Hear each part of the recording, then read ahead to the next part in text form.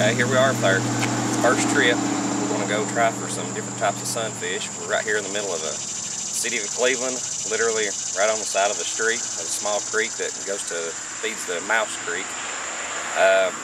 Basically, we're going to use mealworms, a spinning reel, rod and reel setup, and 4-pound fluorocarbon.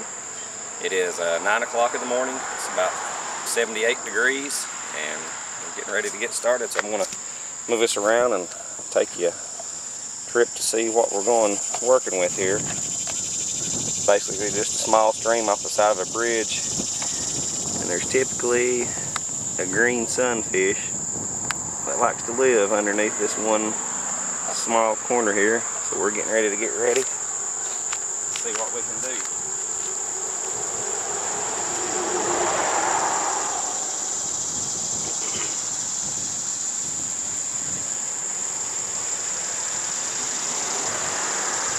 Taking up the hook right now.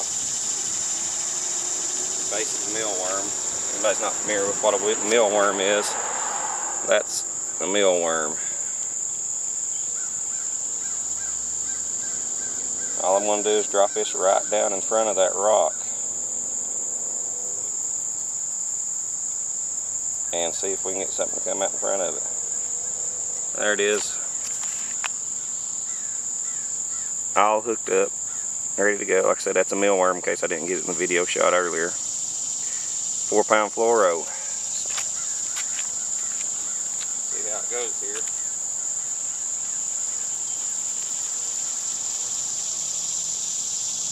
Just saying.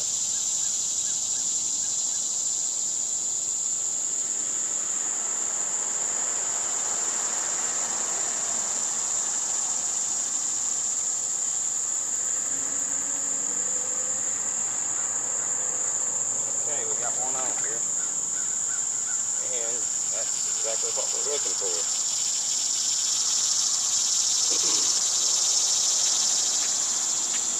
I'm bring it on over and let's get a look at it here.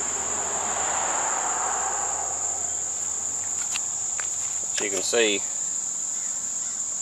what we got right here, that is a green sunfish. It's got a bass-like body, and you can see